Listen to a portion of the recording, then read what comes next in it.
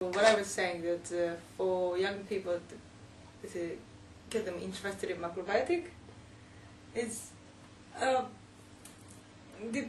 think for my generation they are. If I talk about it, all my friends, at least the friends around me, they like it. Because sometimes I invite my friends to my house and they cook the meal and they really like it. They are generally interested in. And then when I say something, I cook like this, and then they are fascinated. But then not many people are bothered to actually buy this kind of food from the shop. They can't be bothered to choose which shop to buy food and then cook at home. It's the lifestyle. It's busy and. So what is Clearspring doing to kind of reach kind of younger people? I mean, it's changing its packaging, and advertising. Yeah, but I don't know if Clearspring is doing anything particular to appeal to young people, but they were doing a lot of things to appeal to the customers in general. But I think health food stores and organic food is quite new things, so actually attract more young people in general, I think so. But still, I don't know. I think maybe people who are into fitness and yoga, health. But yeah, that's true. Even people who are doing yoga and fitness, I mean, they eat, but they neglect what they eat. They think yoga is good, and they do lots of yoga, but actually they neglect what they're taking sugar, and actually it's very most neglected part of eating it.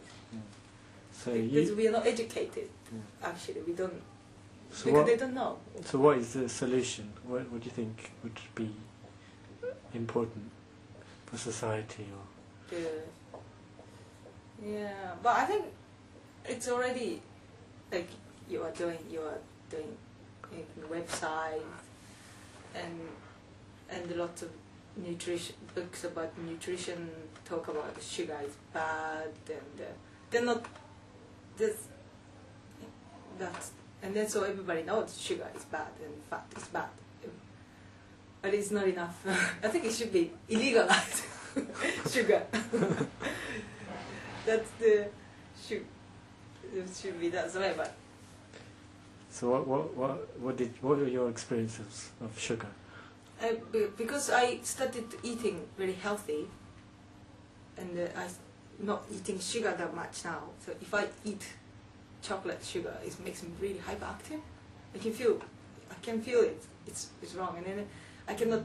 If I eat sugar in the afternoon, and if I go home in the evening, I cannot relax at home. I'm still active, and caffeine does the same thing as well.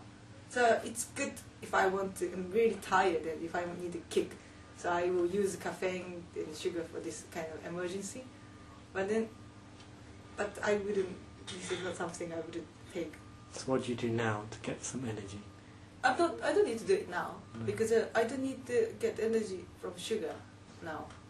It just makes me feel like my mind too messed up if I eat sugar. It's because my body has become quite sensitive. Yeah. Well, people don't really feel like this. They eat sugar, but they don't feel that much because they're used to it. They're not too aware or sensitive to their body. So, what you said you're studying shiatsu. Yeah. How's this incorporated with your foods and understanding? Yeah, studying shiatsu is really good because I do like the body works and yoga and the physical exercise. And then to be honest, when I start studying shiatsu, I just wanted to be able to get a job that I can freely work. And then I chose shiatsu because. But actually, when I started, I found a lot more than that. It's really interesting interaction about people, and you become aware of your body and about the connection and stuff. So it's a lot more than I just thought in the beginning. But still, I think it's perfect if you can incorporate what you eat and also how you body, how you use your body, how you breathe, how you move your body. So it has to be together, two together. Because my shiatsu teacher, they're great, really good teacher, but what they're eating is not too healthy.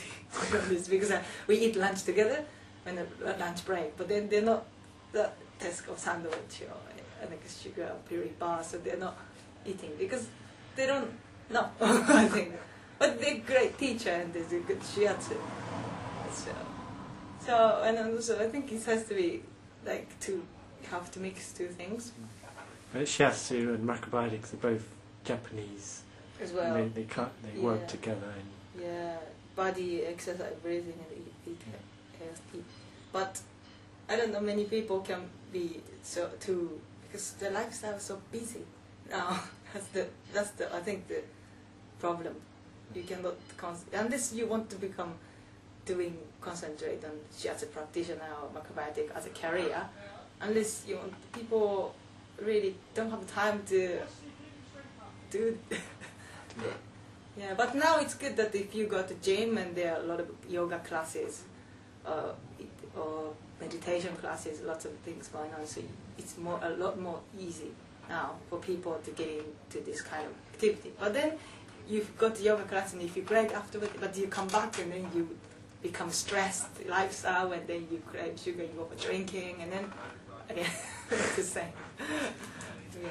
So what would be the ideal investment from the government, or even in the retail industry? Do you think macrobiotics would go like McDonald's, reach out to...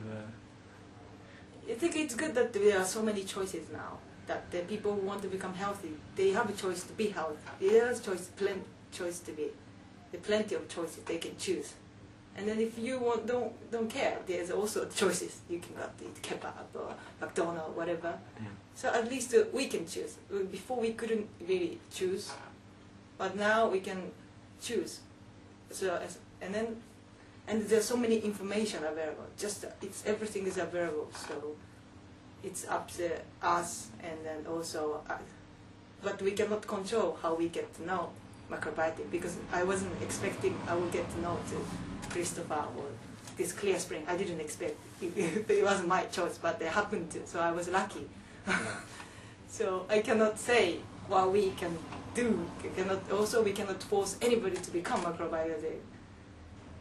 So it's more. But there's always choices around, and then there's always something. If you want something, and then you get it, and you get it whether if you don't want it or not, you get it. Sometimes you don't get it if you want something, you don't get it. I don't know how it works, but it's like this. But there's always choices around. I think so. I don't know, that's what I can say. That is bizarre, I think. So bizarre. You expect something, and then when you expect, you don't get. And then when you don't expect, you get something what you need most. But there's always there. Okay. So that's what I can say. Thank you very much. You're welcome.